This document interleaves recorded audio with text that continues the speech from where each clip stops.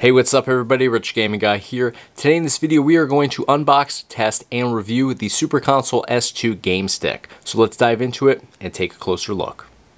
Alright, so we've got our Super Console S2 game stick Lite right here. We're going to open this up. Really nice packaging. Very high quality box here, so it's super durable. And right here is our actual game stick. So we're going to pop this out. And you can see here, it's 4K game stick Lite. And if we pop this top off right here, you're going to notice that this is an HDMI connection. So I'm going to put this back on for right now, just while we set this aside. I want to see what else comes in the package here. Lift this off. And it looks like we've got two gamepad controllers here. Let's take a peek at these. PlayStation style. Pretty decent functionality here from what I can tell. There should be another one right here. I'm guessing same sort of deal. And I'm hearing some rattling, so I imagine we have our USB dongles inside, and we do. So these run on AA batteries. We got this one open, so I will go ahead and set that one up first. Over here now, this is just an HDMI extender, which I was hoping would be included here because I'm going to be running this through a capture card today. And I think that this would be a little bit too much space over here and over here to actually connect that. So I am glad to see that we have this extender included in here. That is awesome. So what this does is it just extends the connection. So we have HDMI here, and this will be able to connect over just like that. So there we go. I can put this into my capture card and we should be able to power this sucker right up. Let's see what else is included in here. Looks like we have a little cable right there. And of course we've got a pretty good size S2 game stick user manual. So I'm gonna get rid of the box. Let's take a quick little look inside here, see how it's laid out. I always go through these just to see how well they're put together, and this seems to be pretty straightforward here. We have obviously all the information on the actual controllers, as well of course as the S2 game stick. Great graphics in here. It walks through the functions, layout, etc. Very well detailed, I will say that. Very straightforward.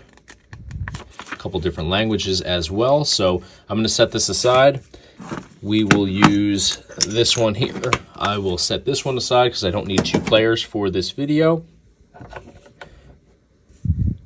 some batteries here. Helps if I have the right size, of course. All right, got some AAA batteries. We are good to go. Slide these in like so.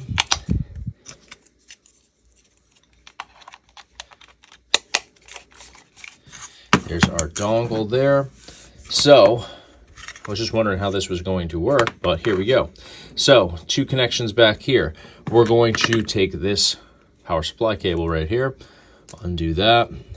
That is going to plug in right here, just like that. This we will go ahead and put right here in the end. So this right here is basically our console or our PC to emulate all the games. Everything's preloaded within here. We've got our connection for our controller, and we also have this, which can get plugged into a USB port. So we're good to go. I'm going to plug this end into my capture card, and we're going to see what we've got going on here. Alright, so once we boot everything up, this is where we're going to land. This is the master list. This includes every single title included on this console, listed on the left-hand side on the text list, and then for each title on the right-hand side, you're going to see we have a game logo, box art, and a screenshot from the game. So we don't have to choose just from a text list. We can choose from what we see populating in on the right-hand side as well. Now, I want to go up instead of down on this list just to see the total number of titles that are included on here. And there you go. You can see we have 12,937 titles in total on this particular build. So we're going to navigate with our R1 button on our controller, and we're going to navigate to the next section over. So up at the top, you can see we're on list. Next one is going to be all of our collections. So we can see we have MAME, Famicom, Family Computer, which is going to be your Nintendo titles there, Game Boy, Game Boy Advance, Game Boy Color, Sega Mega Drive, which will also have Genesis in there, and then we have below that Super Nintendo, PlayStation 1, and Atari. So 9 different individual collections here. Now with R1 again on our controller, we can move over to our history. This is going to be a list of titles we've jumped into recently. Next one over is going to be favorites. This is a custom collection you can fully customize, add individual titles that you know you're going to want to access on a regular basis just to make it easier to navigate. Next one is going to be downloads. This is blank by default. Next one over is the find search option here. So you can go in here and type in individual titles. So if you're looking for Sonic the Hedgehog, type in Sonic and you'll be able to search for that rather than having to explore through collections or from the all games list. Next one over is settings. Over here you can see you can change language, you can reset everything, you can access your button tone settings, software, all of that stuff can be accessed here. So let's explore our collections. So now over here you can see we started up here with MAME, so we'll jump into MAME and we can go through and find all of our titles. Now this particular one has, let's see, 1,621 titles in here, so laid out the same way as what we saw on our all games list. I'll scroll through a couple titles just so you get a feel for how everything populates in.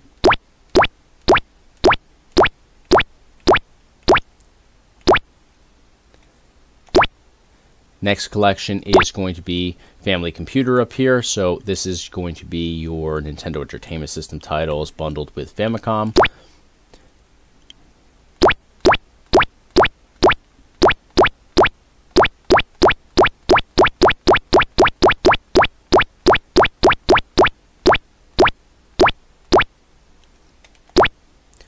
So I'm going to just kind of scroll through a couple titles on each of these collections, again, just so you get a feel for how everything looks. Next one is Game Boy.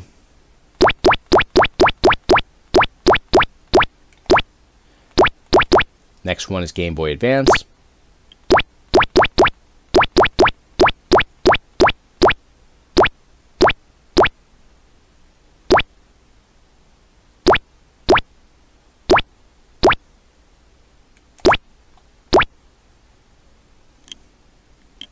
Next one is Game Boy Color.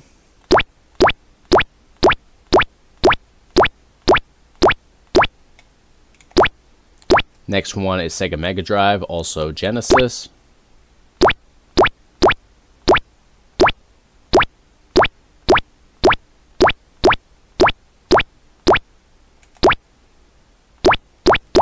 Next one is Super Nintendo.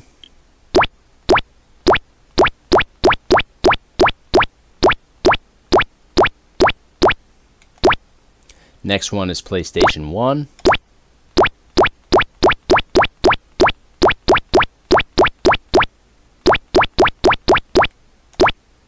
And the next one here is Atari.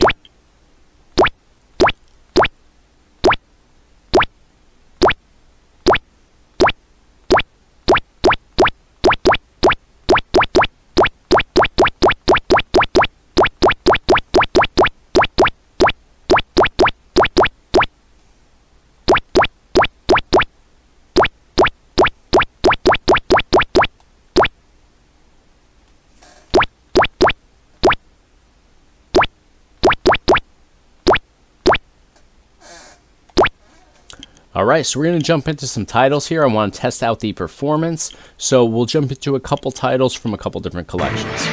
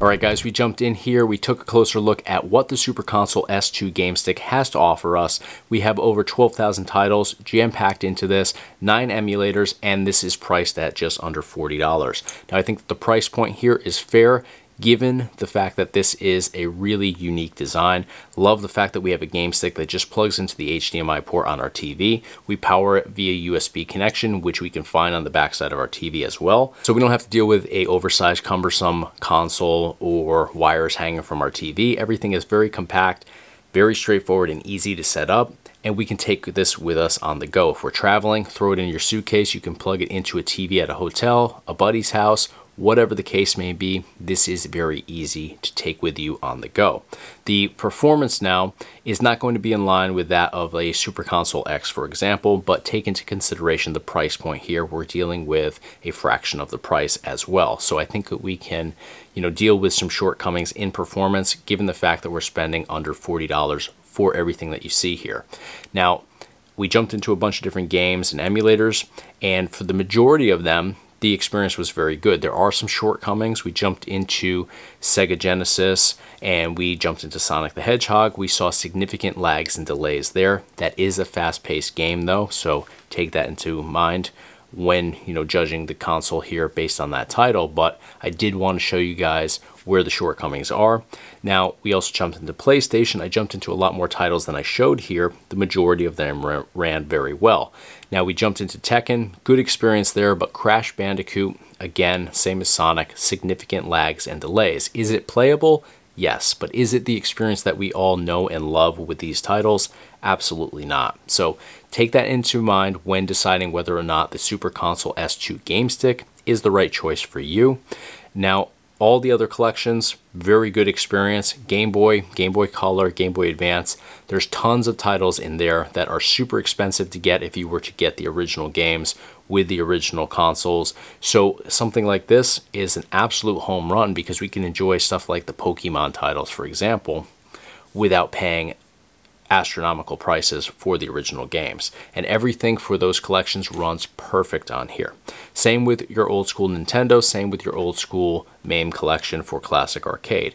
Very good experience on all of those. So if you're going to get this, I would get it for those collections more so than those fast-paced games in Genesis or those more demanding games in the PlayStation collection. I think you should just look at those collections maybe as bonuses, and if titles that you want to play work in there, then that's awesome. But don't get this console purely because you want to play PlayStation games, because it's going to be a little bit hit or miss there. Same again for those fast-paced games in the Genesis collection. But overall, great experience here, especially when considering the low price point for everything that you see here and the fact that it is very portable and easy to set up on pretty much any modern day TV. So let me know in the comment section what you guys thought of the Super Console S2 game stick here. If you want some more information, I'll put a link up here at the top of your screen as well as in the description so you can click over, get some more information on what this has to offer and where you can get it from. But that's going to do it for today. If you enjoyed the content today, please give me a thumbs up on the video. It's a huge help to me here on YouTube. And of course, hit the subscribe button to stay in the loop for all future videos here on the Retro Gaming Guy YouTube channel. Thanks for watching. I'll see you on the next video.